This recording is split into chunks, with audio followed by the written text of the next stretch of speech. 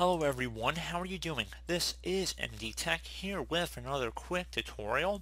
In today's tutorial, I'm going to show you guys how to resolve if Windows cannot find one of the files in this theme error. Would you like to save the theme? So this should hopefully be a pretty straightforward process here, guys. And without further ado, let's go ahead and jump right into it. So we're going to start by left clicking on the start button one time. Select the gear icon on the left side where if you hover over it should say settings. So go ahead and left click on that. Select the personalization tile. Select themes on the left side.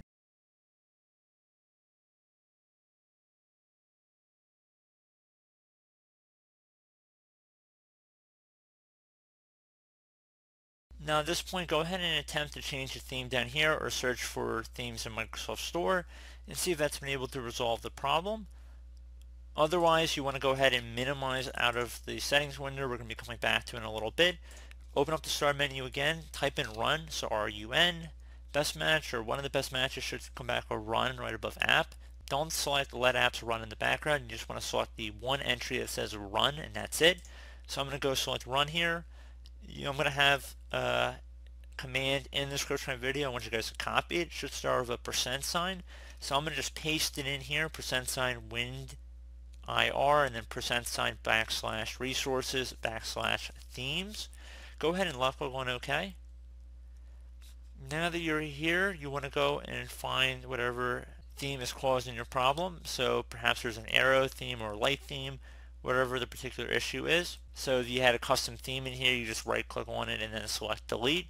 So again, that's another option for you there as well. So close out of here.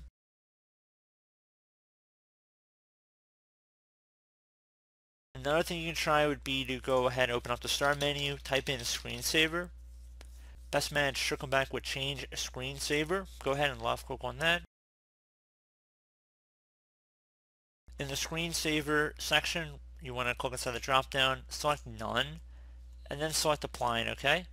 See if that's resolved your problem. Another thing you can try would be to open back up the settings window we minimized, and you want to click the back arrow. Select the accounts tile now. Select where it says sync your settings, and then if you do have settings enabled, so my case is a little bit unique here, but if it's underneath individual sync settings and theme was turned on, you want to click inside this oval one time to turn it off. However, all my options are grayed out for a completely unrelated reason to this tutorial, but as you can see, they're automatically already turned on, so it's just a little bit weird in my case, but you just want to toggle this to the off position if you have the ability to do so. So close out of here.